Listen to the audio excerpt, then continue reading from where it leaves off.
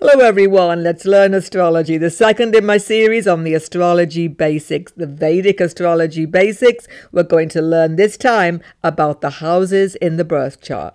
If you've been doing astrology for some time, hopefully this will bring you some new insights even, so check it out. And if you're a complete beginner, it's definitely the video for you.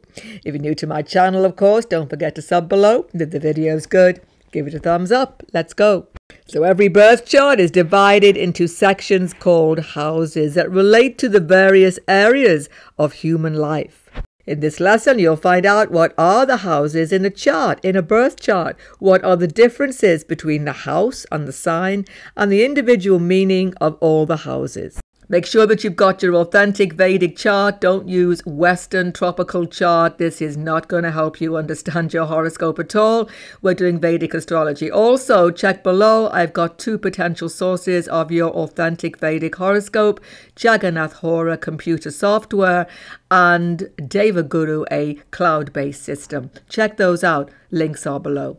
So what are the houses in the horoscope? In the Vedic system, we call houses bhavas, by the way, just so you're clear. This is a birth chart. Last video, I introduced you to this type of chart, this North Indian chart, diamond chart, Sukra chakra. By the way, if you're confused looking at this now, don't quite know what it is, please listen to that first video. The link is below so you can catch up, and therefore this video will be a lot easier for you, hopefully. So when you look at a birth chart, everyone, whether it's Western astrology, Vedic astrology, it will be divided into 12 houses. And these bhavas houses represent areas of human experience. The first house is in the ascending box, in the ascendant. I spoke all about ascendant last video. Once again, any confusion, check it out. Link is below. This represents your body, yourself, personality, lots of things. Second house, money, your money. Third house, your siblings. Fourth house, your mother and your domestic situation. I'll go into more detail in a minute, every house for you, but be clear. When you add all of these houses together, there is so much depth of meaning. There is nothing you could experience on this earth, everyone. Nothing you could think, feel, even dream about that would not be given some meaning in one of these houses. Anything you can think of, any behavior, I promise you, it is shown in one of these 12 houses specifically. I could spend at least a few hours talking about the first house, second house, third house individually. Maybe I will. But in this video, we're going to get the basic understanding so we don't make mistakes and we get good astrology foundations. And the first foundation you have to have is this technique.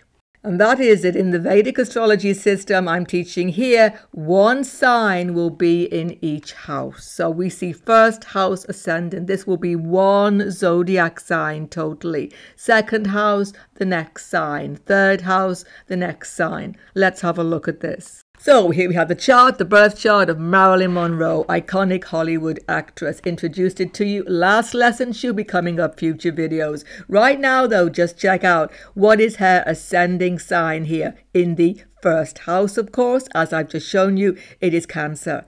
A quick reminder, the numbers in the houses in the Vedic astrology chart are not representing house numbers. Numbers are the numbers of the signs. Any confusion, check out video number 1. So the fourth sign is Cancer rising, and all of Cancer occupies first house. Leo, next sign, occupies second house. Virgo, next sign, occupies all of the third house and right around the zodiac. It seems a very simple system. We don't worry about degrees, ascending degrees, any of that. Sign for a house system will not just simplify things, but actually allow you to go deeper and deeper into the most incredible analysis of somebody's destiny.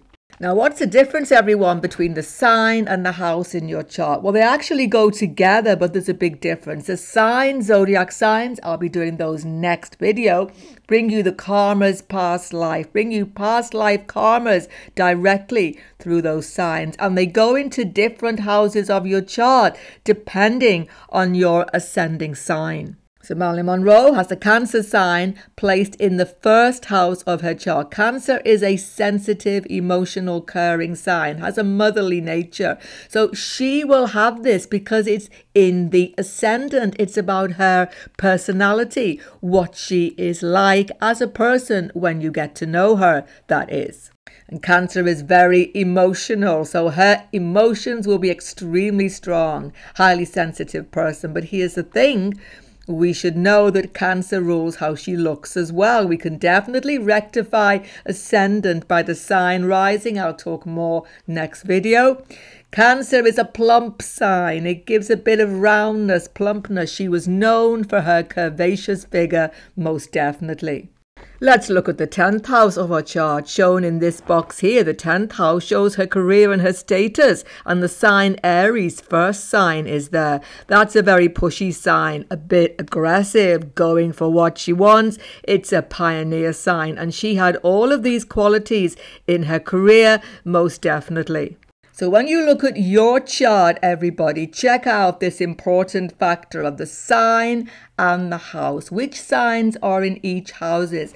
Because element of that sign goes into that area of your life. Now, every house in your chart has a lord. That is, the ruling planet of the sign becomes the lord. If you've got Aries rising, for example, ruler of Aries is Mars. We will do all of these factors, signs, and their lords or rulers next video. Final point, the groups of the houses. It's very important, I think, for me to introduce you in a very simple, basic way to the groups of houses. Certain houses group together having a similar intent. The first set of really important houses are called Kendra or sometimes quadrant houses. They are the first, fourth, 7th, 10th. They form this big square in the middle of the chart. Can you see? So any planets placed in your chart in this big middle box here, 1st, 4th, 7th and 10th houses, any of these, any planets, they will give you power and strength. They will push you forward. These houses represent altogether the engine of your chart, giving you energy, motivation, getting you going in life. And when you see no planets at all in this central big box here, this big box, then generally you can lack motivation, lack direction, at least for some part of your life. This can generally be seen. Next group are called trikone houses or trine houses. The first house, 5th house, 9th house. Trikone means triangular shape. Can you see here? The first house was a Kendra house, but it is also trikone. It is a most important house, showing how the Lagna rules everything about your life, how it moves you forward. It was the moment you were born. Rising sign. And these trikone houses, 1, 5, 9, are houses of fortune, blessings coming from past life. Next, we have the Dustana houses. These are a complete contrast. These are houses of suffering, challenges, difficulty, because everybody knows life is full of light and dark. These show the difficult karmas coming back by the signs and the planetary placements there. They are the 3rd house, slightly Dustana, 6th, 8th and 12th are the major Dustana houses. 3rd house gives us some challenges, but the real challenges come in the 6th, 8th and 12th. Even to cut it down, we would say that the 8th and the 12th house are the most challenging of all. Now, don't think because you've got no planets whatsoever in any of these houses, you're not going to have any suffering in life. It doesn't work like that. The Lord of the individual house will bring effect of the house to you as well. But that's a bit advanced. So check out Dustana houses.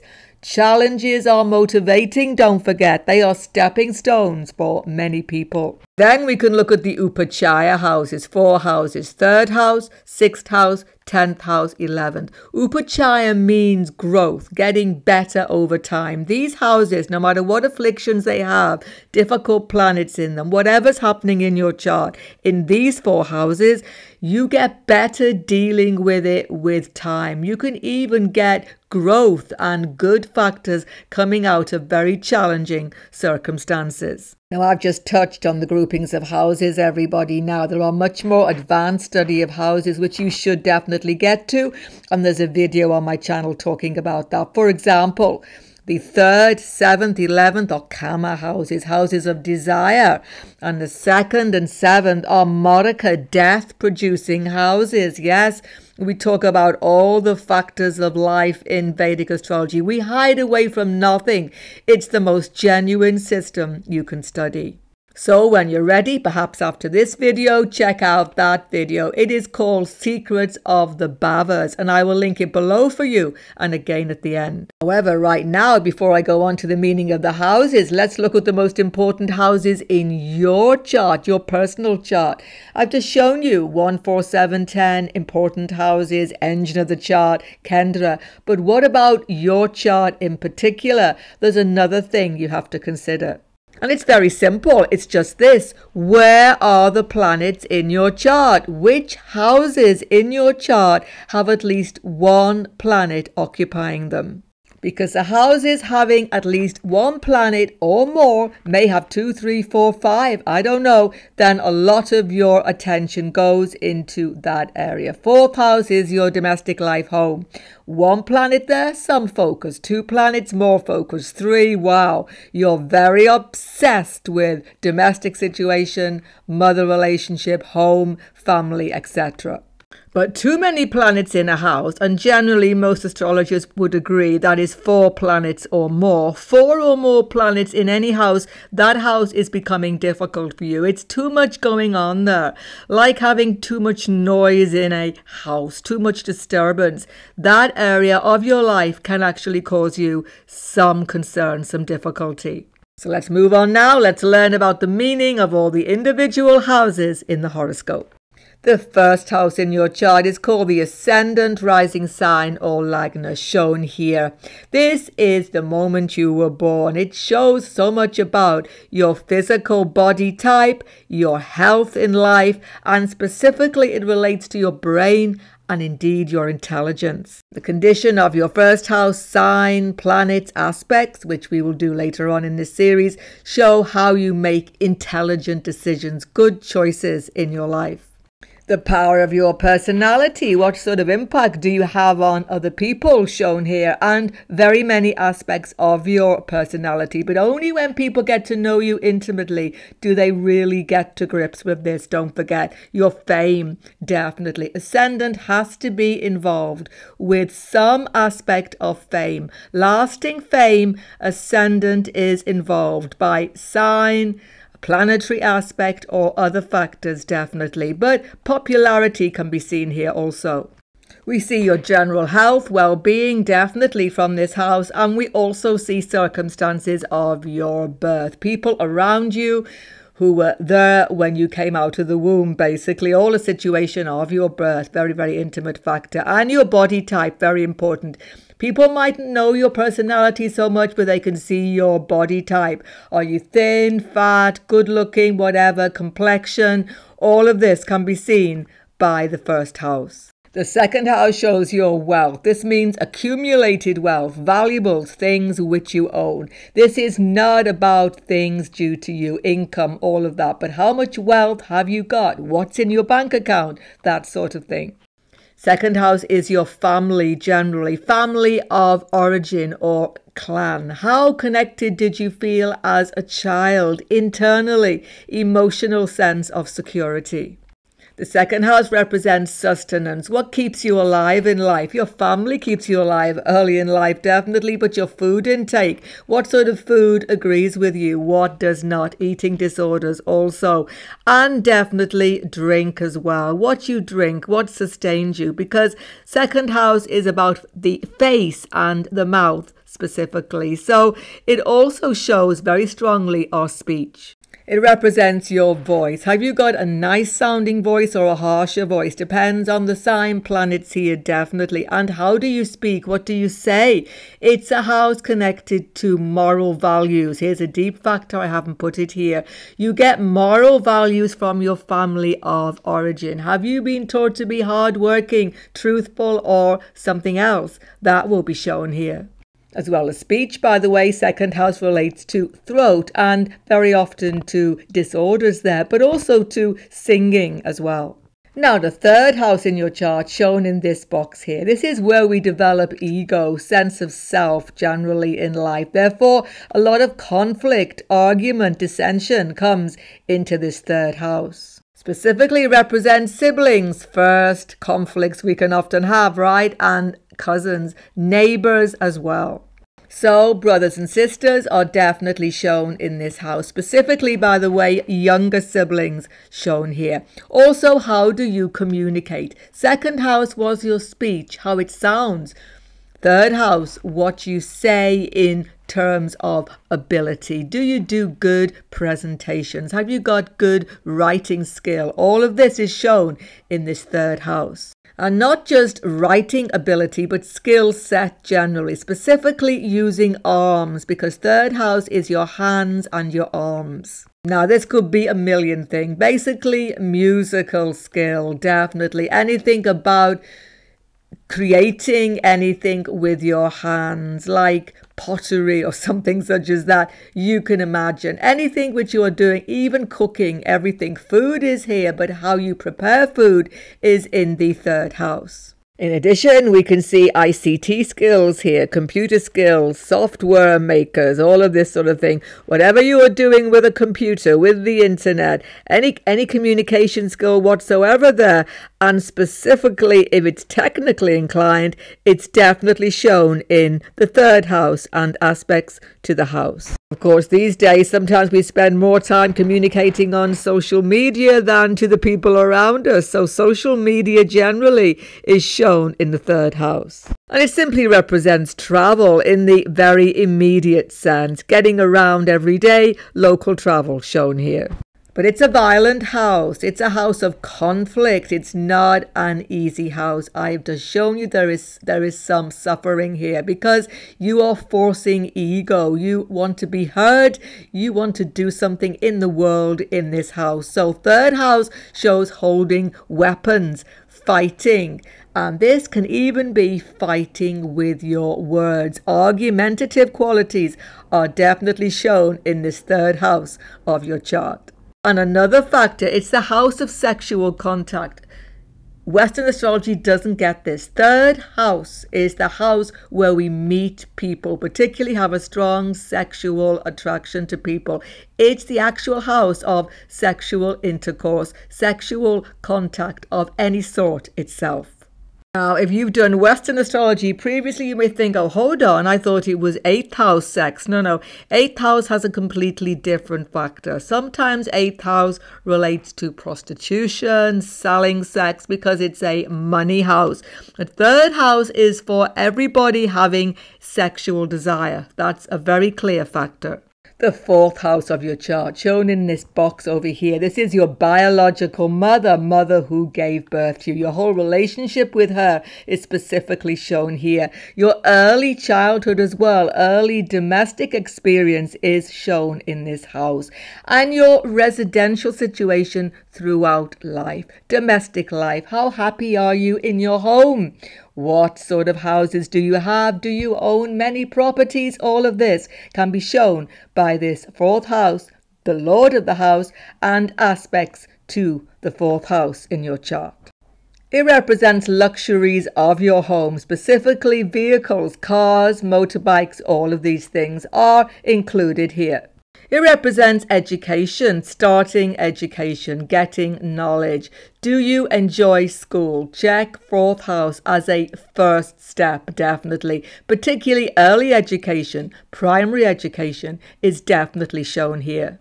But it's a very deep house. It shows happiness. The natural Karaka lord is Moon and Venus. It's a blissful house if it is well aspected, showing inner peace and happiness most definitely. The 5th house in your chart shown in this box represents your children. In male and female chart, it can show children, but one thing just to say, deeper knowledge is that 9th house relates to female pregnancy, but that's advanced astrology. First child for everybody can be shown by this 5th house. And how you relate to your kids. Are you a really good parent? Do you teach them well? Are you fortunate with your kids? All shown here. Knowledge, how you learn, also shown here. Do you enjoy learning? Also, knowledge coming to you from your past life. Wisdom, philosophical, deep knowledge actually comes into this 5th house. It's a creative, spontaneous house. Art generally, dramatic art, painting, dancing, all sorts of musical ability, creativity come out of this 5th house. It's the house of your followers in a way. Students, fans, children follow you, listen to you, students listen to you. If you've got fans for any ability in life, they will be shown here. It's the house of how popular you can be, linked with the ascendant, of course. It's a house linked to romance, love, starting relationship, falling in love is definitely shown here. Not so much sexual attraction, that's 3rd house, but the romance, hearts and flowers, teddy bears, all that stuff. You see, this house, teddy bears, this house, everybody, is about having fun, having enjoyment, and it's about risk-taking. So sporting activities can be definitely shown here. Sporting ability and risky financial ventures, speculation, they are all shown in this house. It's a house that shows how you prepare for your future. Actually, 5th house shows what karmas you are doing relating to your next birth. The 6th house in your chart, one of the challenging houses where we get into conflict, definite open conflict now with unknown enemies or competitors. This can be workplace, particularly job interviews, etc., or just litigation, anything such as that. Even divorce can be shown in this house. It's a house of your health in terms of sickness. So definite sickness, accidents sometime, and drugs which you have to take in regard to that as well. But if you have skills dealing with sickness, either psychologically or medically, medical people can have strong 6th house. This house shows bad habits, known bad habits, obvious ones like maybe smoking, not eating good food, definitely maybe laziness, anything, overindulgence, all of those things. Don't want to sound preachy, but all those habits that can drag you down, even getting into credit card debt, that sort of thing, spending too much, shopaholic, all of that. Why? Because it's a house of debt. But don't forget, 6th house is called Upachaya house. Check beginning of the video if you missed it. Upachaya means it gets better over time. There's a lot of struggle here, but you can get strength dealing with these, and you can get very, very skilled here. That's the other thing. Servants, people who help you, domestic servants, example. People who work under you in your workplace as well. And if you are an employer, your employees will be represented by the house. Your foster mother, adoptive mother, stepmother also here, and pets, domestic animals as well. The 7th house in your chart, shown opposite ascendant rising sign, definitely signifies spouse, partner, and lasting intimate relationships.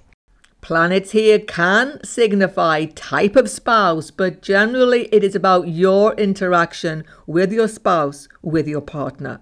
But please check, it also is public generally. Anybody who you are speaking to in the street will be shown 7th house. Yes, neighbors, 3rd house, but when you interact with them, talk to them, that's the 7th house. And it's the marketplace of life. It's the business house, definitely. Business partner is also signified in the 7th house of your chart. And generally not known, the 7th house represents how compassionate we are, because it's a house that is naturally ruled by Venus. It's a Venetian type of house. Are you compassionate, kind to others?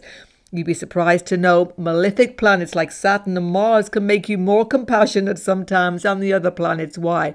Because you go through struggles. You have sympathy, empathy for others. The seventh house actually represents going away, traveling away, in the sense of movement in your life. People who move around in life, go to different places. It isn't just about ninth house, 12th house. If you've done astrology before, the seventh house is a wind or vayu type of house. There's a lot of movement here, and it's where we lose items as well. Lost items can be seen, even things that come back to us. It's a very mysterious house. One of the other things is the seventh house is open warfare, love and war, two sides of the same coin. And it's open warfare itself, challenges, people who are definitely challenging you and you are challenging them. So if your intimate relationship gets pretty difficult, this can show even warfare with the spouse, challenges coming directly from any other person to yourself. It's shown in the seventh house. Now, the eighth house in your chart is one of those Dustana houses I spoke about beginning of the video. Trauma and change, sudden unexpected factors in your life, traumas, chronic disease, sudden changes where your whole life turns upside down. That's what the eighth house represents. It can represent relationship endings which are difficult for you, and it can also represent loss of job, loss of income.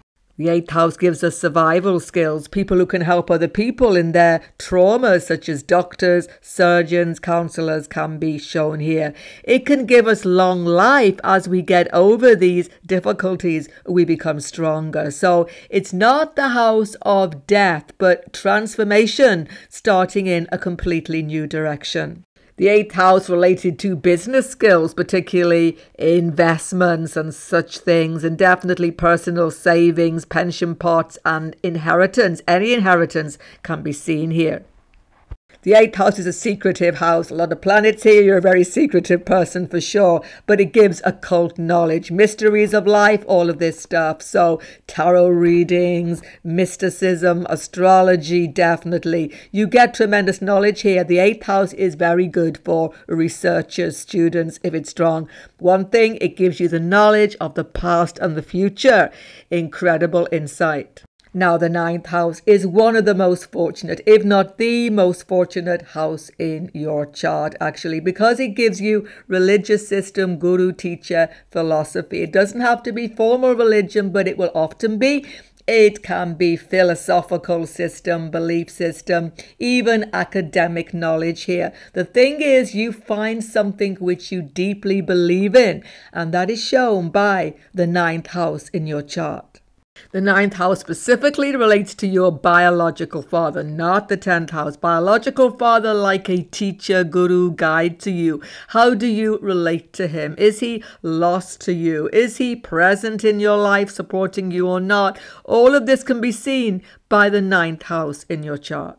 And higher education, university education here, foreign cultures, foreign business, going into foreign lands, generally experiencing different cultures are all shown, long journeys of course, in this ninth house of your chart.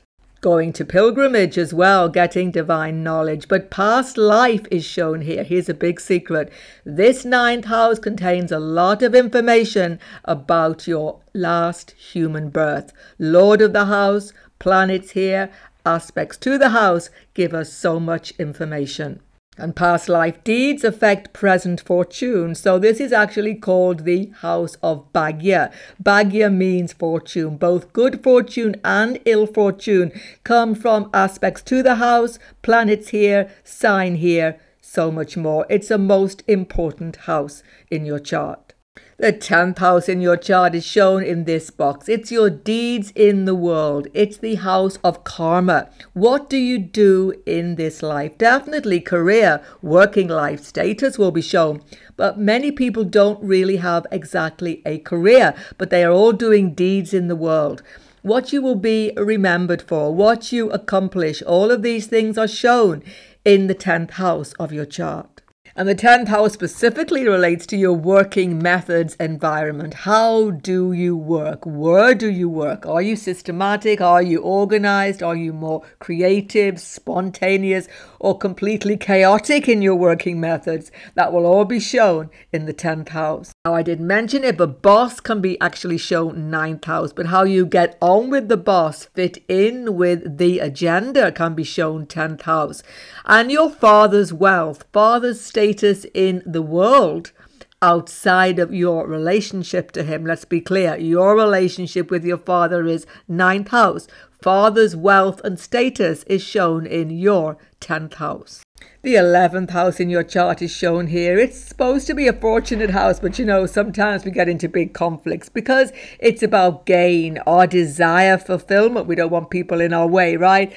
But it can give you gain, profit in life. Business people, profits can be here. Income from your job, that's all shown in this house. We can also get support here from good past karmas, elder siblings support us perhaps, and friends, network circles definitely. Specifically shows support in our workplace, conflict, competitors in our workplace, 6th house, supporters in the 11th house.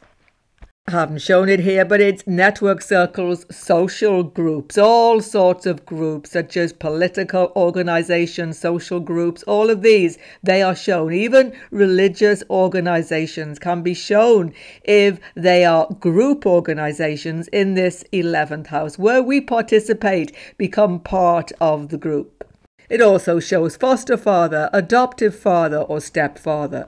The 12th house in your chart, furthest away from ascendant, things which are strange, unknown to you, like foreign lands. Going into foreign lands and foreign residence is one of the main indications of this house. But it shows losses in life, expenses in life, debt in life, so it can be a difficult house to deal with. If you deal with expenses well, curtail them though, that can also be shown here. And when you give away money willingly, charity, that is definitely shown. This is good karma and to be encouraged. It's the house of the bed, sleep, nighttime. Definitely shows marital bed and bed pleasures, sexual pleasures, together with 3rd house, as I've just indicated. The 12th house shows your sleep. Do you sleep well or do you have disturbed sleep? And your dreams, are they insightful or disturbing to you? All of that. It's a house also, though, of having a little bit of isolation, being alone. This can be forced on you through circumstances or you willingly desire it, one of the two.